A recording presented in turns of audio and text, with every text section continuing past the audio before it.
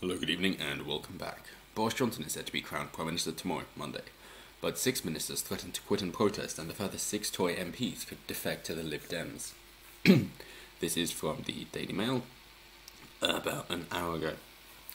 And yes, it's funny that, isn't it? They're going to defect to the Lib Dems of all places, the party that came out as pro-Remain before Labour, which was then forcing Labour's hand in order to then have to also become a pro-Remain party, because otherwise they were losing votes there. It's similar to the Tories and Brexit Party, which is nice because then that means that we can go against the two-party system and people can actually vote for what they want instead of against the lesser of two evils.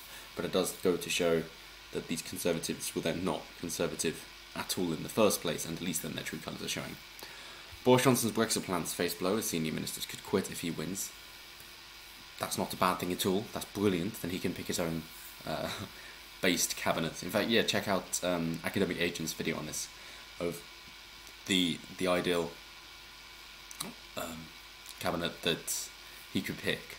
I'll put a link in the description. Half a dozen ministers were expected to resign when Theresa May leaves office. 6 more Tory MPs were planning to defect to the Liberal Democrats if he wins. Mr Johnson is likely to win a comprehensive victory in the Tory leadership race.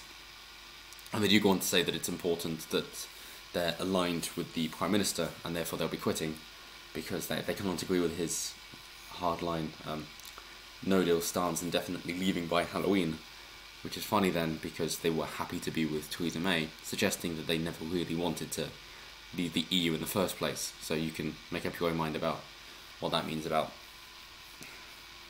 treacherousness and treachery. Let's read on. Boris Johnson's Brexit plan faced a double blow last night before he even enters number 10. Polls show Johnson is likely to win a comprehensive victory, 73%. But in the sign of difficulties he faces once in Downing Street, senior ministers opposing no deal, including Philip Hammond, that's not a problem, and David Cork, also not a problem. If anything, that's a badge of honour. Announced they would quit the government if he becomes Prime Minister. It's a bit like in America, getting Mitt Romney's endorsement. It's like, no, please no. So you won't support me, and that'll be so much better for me. Thank you. Boris Johnson will have a wafer-thin Commons majority of just 4 when he becomes PM, which could fall to 2 if the Tories lose by-election next month. His Brexit plan faced a double blow last night before he even enters number 10. That is the one issue. If 6 do leave, it doesn't have the majority anymore. In which case, then be having to have another election, and hopefully then you'd get enough support by people saying, well, we're okay with the Conservatives now because Boris Johnson is leading it. But they could say, hey, we've given you far too much time in order to get this done. You had a deadline in order to get it passed and you weren't able to. You can't be trusted anymore. We're going to vote for somebody else. That would split the vote to then get the Brexit Party, most likely.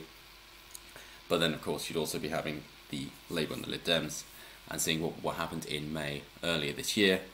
There's also a surge in support for them, but hopefully they'd also split the vote. So it'd be pretty even all around. So 6 more MPs were going to be planning to defect. Yep. The Irish government took a hardline stance against his demand for a better Brexit deal. Ireland's Deputy Prime Minister Simon Coveney insisted the EU would not renegotiate the withdrawal agreement and rejected outright the idea of a time limit on the Northern Ireland backstop.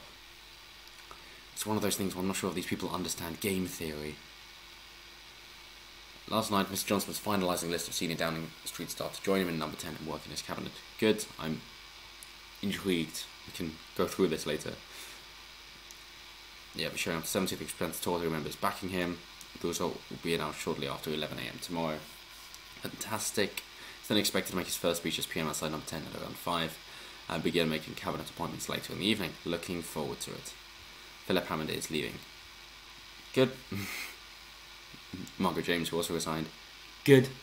These are not people you want, so glad they resigned. And Philip Hammond tries to make it look noble, to say, well, you know, I've got to be agreeing with the Prime Minister in order to be with them, which also suggests that he was awful in the past, things he agrees with Theresa May, and we see how that went, considering she was also pro-Remain and didn't seem to want to leave the EU at all.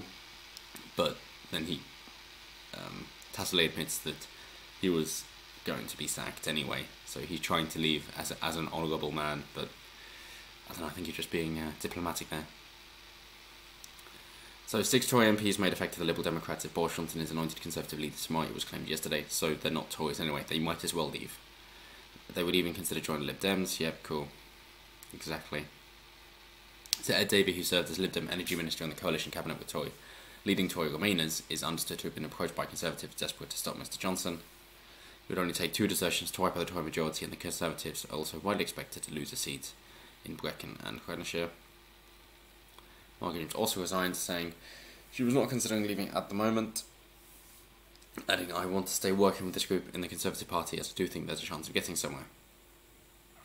Right, but they're also saying that there are ways to stop a no deal from within Parliament. Here we are. Mr Hammond said Parliament does have a way of preventing a no deal exit on Halloween without parliamentary consent, adding, "I intend to work with others to ensure Parliament uses its power to make sure that the new government can't do that." The idea of public servants is you serve the public, not your own tyrannical wants.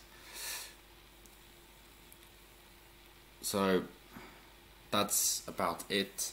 I would just end by saying, again, with Mr Coveney, saying he described Mr Johnson's approach was, "Give me what I want or I'm going to burn the house down for everybody."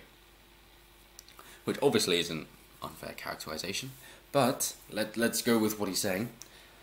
Well, okay, that's fine then, because if you've got someone who's that, I suppose, strong-willed in negotiations, then chances are you're going to be wanting to give them things. Like basically saying, hey, so this is from the EU then, saying that we're going to keep you in this house and we're going to imprison you and you're going to have to work for us, not get anything for the rest of your life. To which the response is, well, I'm going to burn the house down so you don't have any property, and then I can escape, and you're going to be too focused on the fire while I'm off enjoying life. So, well, okay, then maybe those people will consider not being so harsh or enslaving you. So I'm fine with that. But anyway, that's it for now. Let me know what you guys think below. Was the Conservative Party not very conservative, or they were just conserving being in the EU? Or were they not very conservative if people are considering leaving the Lib Dems? How deep do you think this goes? And do you think that the Conservatives will be elected again, considering the mess they've made now that Boris Johnson will be leading? Unless Hunt comes out in front, but no one wants to see Hunt come out in front. Anyway, that's it for now. Let me know what you guys think below, and I will see you next time.